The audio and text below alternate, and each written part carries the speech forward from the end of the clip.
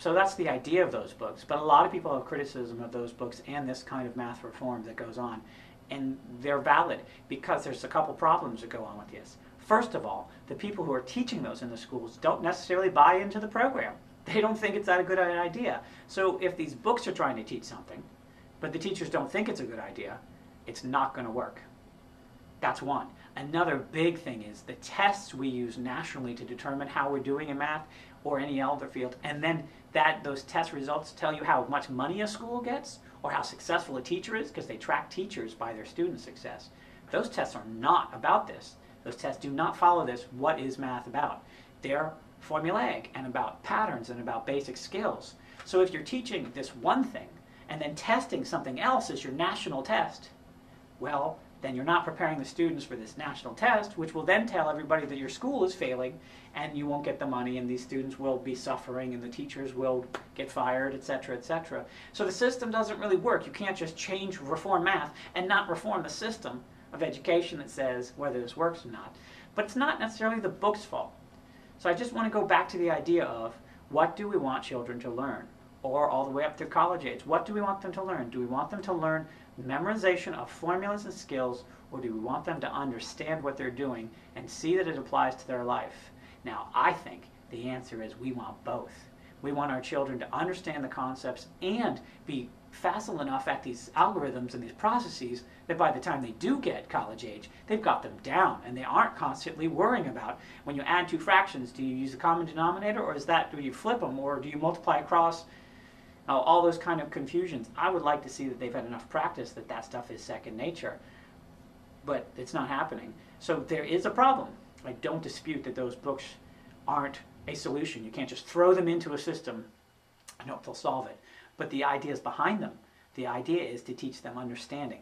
And the negative side is if we continue to just go back to the way it always was for us, formula, formula, formula, memorize this, memorize that, memorize that. When these students come to college, they will not understand how to think. And if you watch the video, Math Education, Inconvenient Truth, you'll see that when she lists the three major problems that she encountered in the college students, they're not about these books. The problems are the students don't know how to think.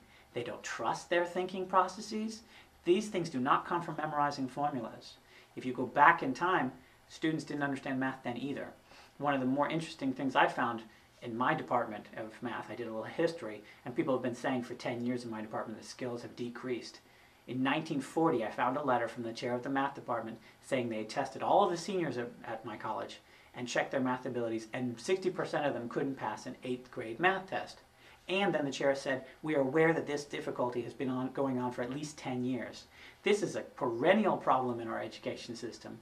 Maybe everywhere, I have no idea. In our education system, that we have had problems with people learning their basic math skills. This is a problem that really needs to be addressed. But to say these reform texts are the problem, that these books here, that's not really the problem. What is really the problem? Many, many things. But this is part of it. One thing is that in our culture, all of the adults think math should be a certain way. And if when they see their children's book it says, take 36 divided by 6 and give me 2 ways to show how you find it and why this solution works. I never saw that when I was a kid. Shouldn't you just get credit for 36 divided by 6 equals 6? No, you shouldn't. No, you shouldn't if the goal is to teach them how to think and how to reason and how to go through this process. If the goal is to show them the quickest algorithm and get them to memorize a bunch of formulas and be able to use it efficiently, then that's terrible.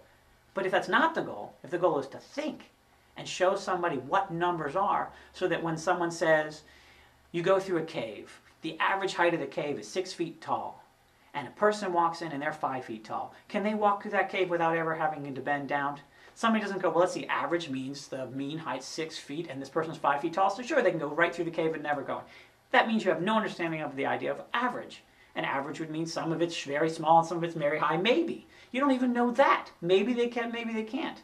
That's the kind of thing that is number sense, the idea of number. And this is what's missing from the students who suffer in school. A lot of the students actually come to college quite prepared, but a lot of them don't. And a big part of it is they don't step back. They don't step back from math and go, does this answer make sense to me? They don't even ask that question themselves. Math doesn't make sense. There's no sense to it. It's just a bunch of stuff you memorize.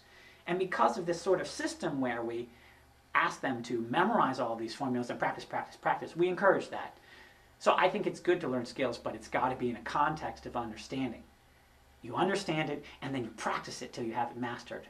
It shouldn't be you have it practiced until you master it and never understand it, and it shouldn't be you spend all your time doing theoretical and you never master it. It's got to be both of them. My thoughts.